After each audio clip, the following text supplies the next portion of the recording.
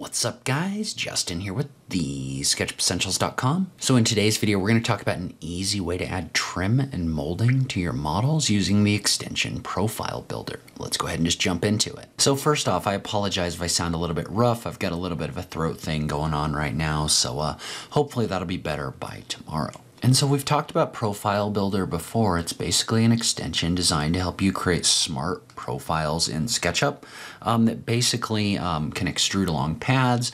They can add like intermediate framing, other things like that. It can be a massive time saver. But in today's video, I want to talk about one of the uses that I find most useful for this tool, which is creating like trim and base and other things like that.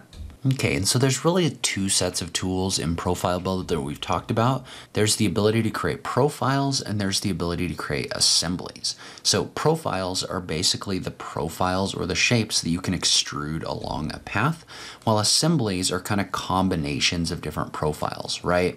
So the assemblies are things like these walls and these railings that automatically fill things in, other things like that. So if I was to pick one of the railings over here, for example, right, it's going to take this rail and it's going to kind of automatically create that and fill these in. So that's a very powerful function of Profile Builder, but in today's video we are going to focus more on the actual profiles. And this can actually be really valuable because not only is it a powerful way to create profiles, it's also a powerful way to manage your groups of profiles. So what we want to do is let's start off and let's just add some base to this space. Well, there are base profiles included along with Profile Builder.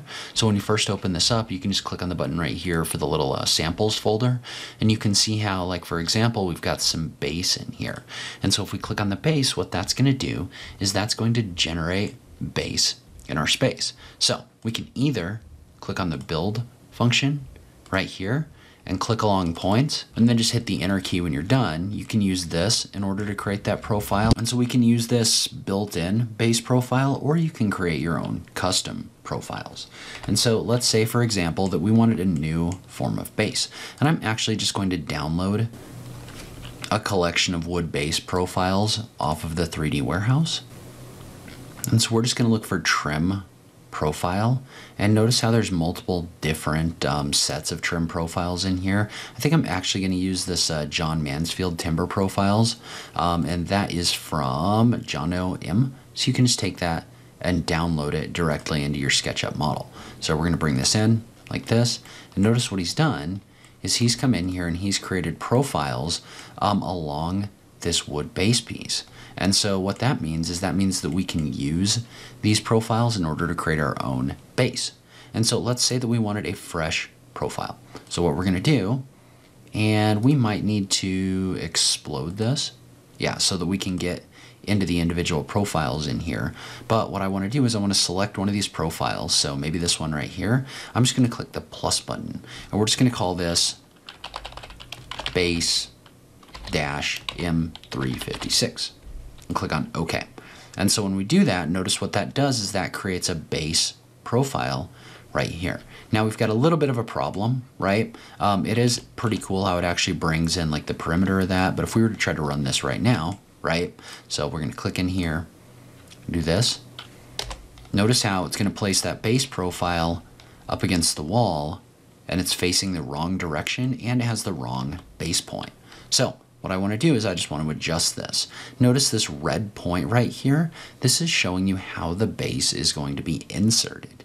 And so in this case, right, because I clicked on this point, notice how it placed this profile based on this central point. I don't necessarily want that. I want this to be based on the bottom right? So if I come in here and I make this adjustment and then I click on this, you can click on this button down here to edit the properties. And we're going to adjust the placement point and click on edit. And notice how this object moves so that now this is inserted based on this base point. However, it's still facing the wrong direction. So we can just click on this button right here to reverse it. And then we can edit the mirror as well. And now this piece of base is facing the correct direction. Okay, so then we could just come in here and we can just add this profile really quickly like this. Then I'm going to hit the enter key, and then I'm going to do the same thing over here in order to add my base. And so note that we can use this for more than just base. We can also use this for like crown molding. So let's say I wanted to add some crown molding around the outside of this space, like this. Notice how we've got options to do that over here. And in this case, I'm just going to select maybe this one right here. So we're just going to click on the plus button. We're just going to call this one crown molding M56. We're going to click on OK. And again, in this case, we want to do the opposite, right? We don't want the lower right corner. We want the upper right corner. So we're going to go to top right like this. Well, then, and we're also going to want to mirror it. Well, then we can come in here and we can add this crown molding just like this to our space. And so one of the cool things about this is this also gives you the ability to save your profiles. So what you can do is you can create your own user library of profiles. So say I wanted to access this again in the future, I can click on the save button. And usually I recommend creating your own profile builder, profiles folder, where you can put your custom profiles. But in this case, I'm just going to create a new one and I'm just going to call it wood trim. And we're just going to save that profile in here. And why don't we do the same thing with this one? So we'll just save this like this. Well, now if we go find that folder, right, like this, you can see all of the items in that folder. So you could save like a whole library of wood trim in here. And so one of the really powerful things about Profile Builder that makes it better than like the Follow Me tool is Profile Builder gives you the ability to create profiles along something that isn't a continuous path. Right? So the Follow Me tool, for example, if you wanted to extrude in order to create trim along these edges on the roof, that would be a little bit frustrating because you would have to come in here and do it multiple times, because otherwise you would get an error that says that this path is not a continuous path. What we want to do is we want to add trim all along this object, basically along this grid on our ceiling. And so to do that, what we can do is we're going to pick a trim type. So let's say we're to pick this M17. We're just going to add this and we're just going to call this trim-M17. Click on OK. And what we want to do in this case is we want to set our insertion point to the top middle right here. And then what we can do is we're just going to click in here and we're going to select our edges like this. And we're going to activate this tool for build along path. And notice what that does is that comes in here and that'll build this and add our grid of trim using that custom trim profile that we brought in here without us having to do it multiple times or have a continuous path. And so one of the other cool things about this is these are also adjustable after the fact.